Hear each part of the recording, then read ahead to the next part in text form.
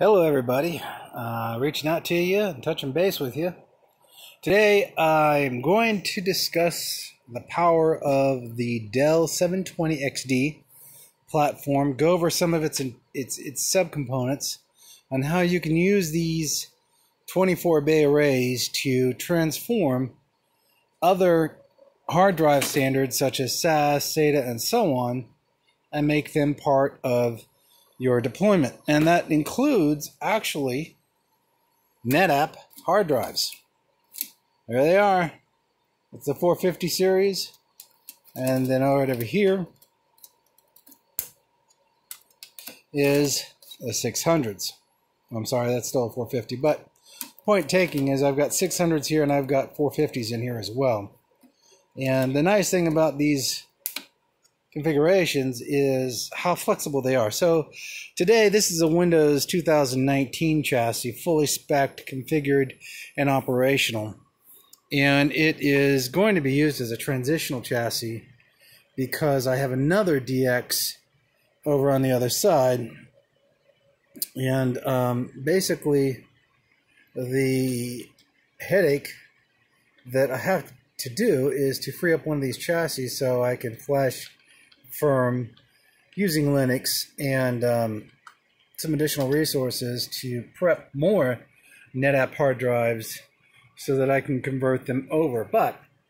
So what I did here is I made this platform, as you can see, a very large, basically a 5 terabyte allocation to absorb all of the storage here off of the second Dell 720XD chassis, which is sitting right here. And as you can see, I've got a failing drive on the platform giving me my indication alerts and so on. And that drive has caused the performance of the array, because it's part of the boot sequence, to really slow down, even though it has a 10 gig connection. The fault of FreeNAS, a challenge with it, I should say, is that its inheritance recovery is not that great. And though this has FreeNAS on it and has served well for about a year, I've decided that not going to use free storage, NFS style and ZFS style platforms because of the inconsistencies that I see between the ways the transfer rates are working. So what I'm going to do is I'm going to pull this guy out and I'm going to clean him completely off. I moved all the data over to here. I'm going to do an integrity check on its mapping for DIMMs to make sure that it's doing okay there as well. And then I will make the decision of what new footprint I'm going to put these Dells into. I think what I'm definitely going to do is keep this one as a server, as a 2019 server for Microsoft, but I make the other one a true native Linux NFS array down the road for some additional styles of adaptive block storage configurations. It's something a little bit more genuinely stable than the ZFS platforms have showed me as of late. I still have, as you can see, the SAS array platform environment right here, along with the eSATA archivers up here, which are the iStock platforms. Those hold direct access storage for all of my needs, and the archiver station, which is one of the DXs, or I'm sorry, it was one of the XDs, will be my failback. So you should always have 2 sources of your data as backup, and that's what we're going to do here. So I'm going to pause out the phone and pull that chassis out real quick. Stand by. So as you can see here, I've removed the 720XD and I've placed it here on top of the first XD platform, which is the 2019 server. And this guy is a large scale disk scaler of 24 disks. And I figured, let's take a look here real quick. You could take a look at its interior. Now remember, the driving force for here is to use best practices for converting NAS style resources like these 2324 series disks, which are coming out of a NetApp, reformatting them back into the 512 sector format with firmware flash, as well being completed, and then their best practice ready to go. But it is a process.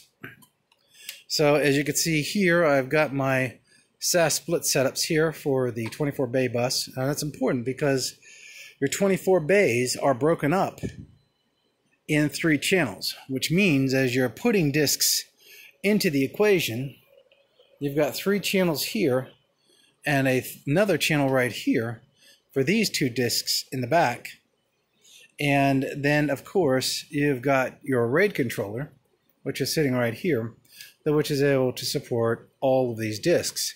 So this tells you that the fastest bus you've got here today is these 2 in the back, because there's only 2 for a single SAS bus.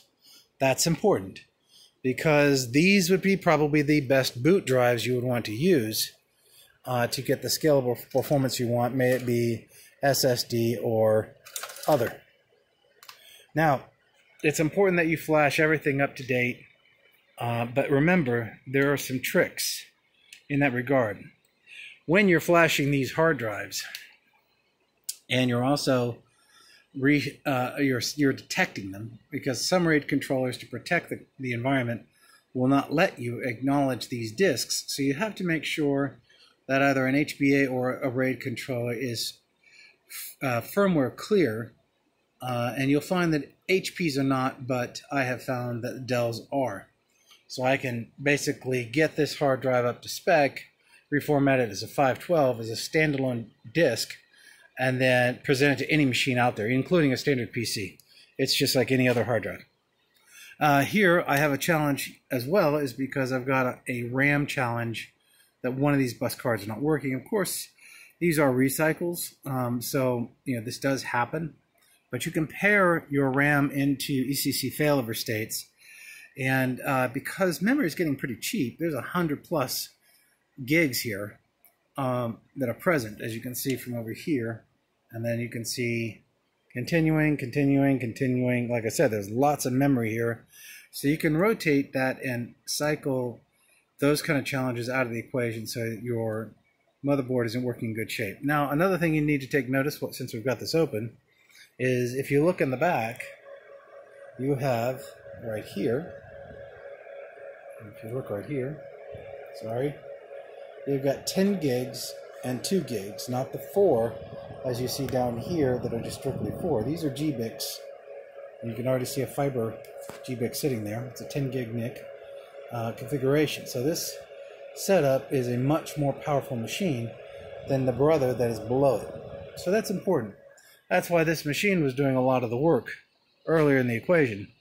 I just have to decide how I want to handle this card going forward. I'm debating if I go ahead and just set up a configuration where I can get the 10 gig maybe in Server 2019. I'm not sure yet. And as you can see here, I've added USB 3.0 card in here for a very high speed transfer rates. Very good when you're dealing with an archiver setup. Archivers would include some type of paired disks set arrays, which are always constantly staying cool, and they're eSATA based, so that's not a problem, or they can do USB 3.0 or higher. But to do that, obviously, I have to mount and configure the USB 3.0 in here at post-OS level usage. So by showing you this, you're seeing the beast as it is. Now what I'm going to do next is I'm going to begin the process of shutting down this machine, the one below, so I can use its outputs, and basically set the system up and connect and start the process of working with the RAID controllers. So stand by. Okay, so now what I've done is I've powered this unit up and I cleared all of these static drives here that you see today. And then over here, I have cleared the back ones, but I'm going to pull these back ones out completely because I'm going to exchange those with more prominent disks that are higher capacity, 450 gigs each, and I want those to be my boot disk, along with my 100 meg, and it should be, I believe, this one right here. Yeah, here it is, my 100 meg SSD drive. So that's all I want.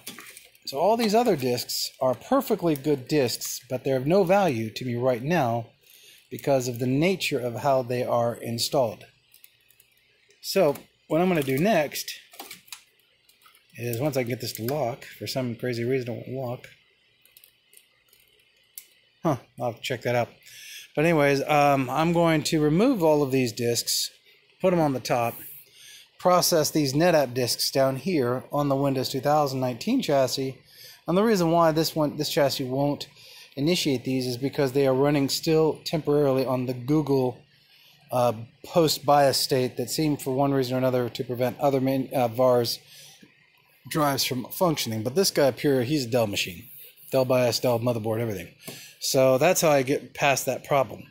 So in part 2 of this video, you'll see how the disks are prepped in a RAID environment to come to life and to be ready to be usable going forward by formatting them into the 512 autonomously through the RAID controller. That's much better than going through a Linux environment. Now, that's my strategy. That's what I want to accomplish here, is to boot off these disks, clean them up, put them into use, keep them going, and so on.